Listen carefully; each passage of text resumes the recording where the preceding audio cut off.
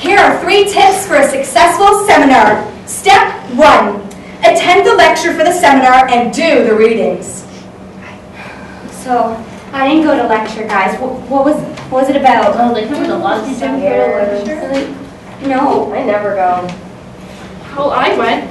I got a bunch of notes on it. She talked about a lot, actually. Well, we were talking about the Greek gods, of course, right? And how Aphrodite is the god of love. And how it's just so significant. So, Aphrodite is the goddess of love? Sorry, yes, goddess. Yes, of love. And just... No, that's...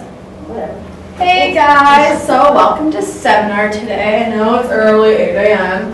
But yeah, I hope you all did readings, attended lecture. It was a great lecture this week, I'm pretty sure. Yeah? You guys liked it? Yeah, I was just about to ask a question, but if you want to jump in and like get this discussion started, go ahead. Well, I mean, you talked about the great lecture, right? And I just wanted to comment on how great it was that Aphrodite was finally given her chance, to be mentioned, and she is the goddess of love. And I mean, it was just so enthralling the way that, the prof talked about all these wonderful examples in her PowerPoint, and I mean, it was incredible. I was moved to tears. Thank you for participating. That's a really good point. I'm sorry. I had to put that out there. All right. It was just really great. Great. Step 2. Take notes and make sure to participate in seminar. Hey guys, welcome to seminar this week. 8 a.m.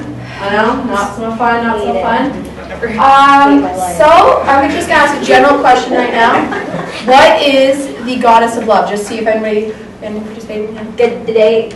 Godiva. Well, wait a second. That was yeah. Go ahead. Love doesn't even matter. I mean, look at the people on Jersey Shore. I love that show. Yeah. I'm like, anyway, here's Right? love. That was great. Thank you for participating. That was great. Step number 3 for a successful seminar. Respect your peers and especially respect your TA. Hey guys, so seminar, I know it's one of the last ones this year. Oh no, it's killing 8 a.m. So I'm just going to ask a general question, see what everybody says. I know we learned a lot about Greek gods, so what is your favorite Greek god that we learned, or goddess that we've learned so far? Well, Zeus. Yeah. Zeus is clearly the best god because he's the one that led the revolt against the Titans, and he's the chief god. He's the father of all the other gods, so clearly he's the best. Well, just because he freed them doesn't mean that he's the best. What do you mean by And then that? there's Aphrodite, the goddess of love. I mean, he had to get out. Oh, Aphrodite. How about the goddess?